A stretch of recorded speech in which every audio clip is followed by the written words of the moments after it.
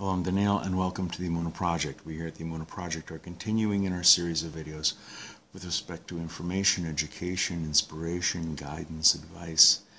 And I have a couple of snippets with respect to Rav Yisrael of Koznitz, also known as the Maggid of Koznitz, a very holy man who was very intense with his prayers. He was often heard in the synagogue talking to God, saying, Ribono shel olam, Master of the universe, I stand before you like a messenger boy. Tell me where you want me to go. A story is told of Rabbi Yisrael of Koznitz, the Maggid of Koznitz. A woman came to him, and she was distraught, crying. She said, I was married a few years ago, and now my husband doesn't want anything to do with me.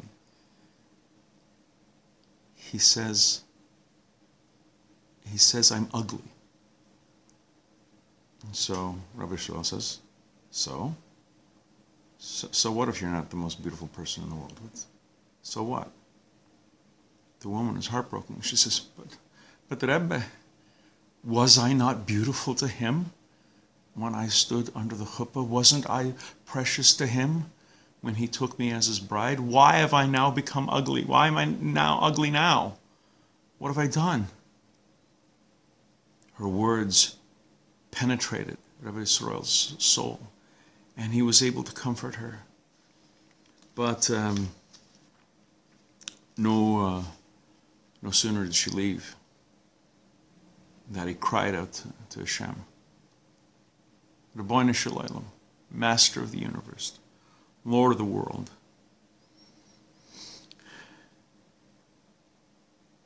Think of this woman. Think of this woman. How precious she was to her husband under the chuppah at the time of the wedding. And now he says she's ugly. He says, the Jewish people stood with you at Sinai. And we said, all that Hashem has spoken we will do. And you chose us. And you wed yourself to us. Were we not beautiful to you on that day? Were we not precious to you on that day? Why have we become ugly in your eyes? Why are we ugly now? Why do you reject us now? Heartfelt prayers from a great man.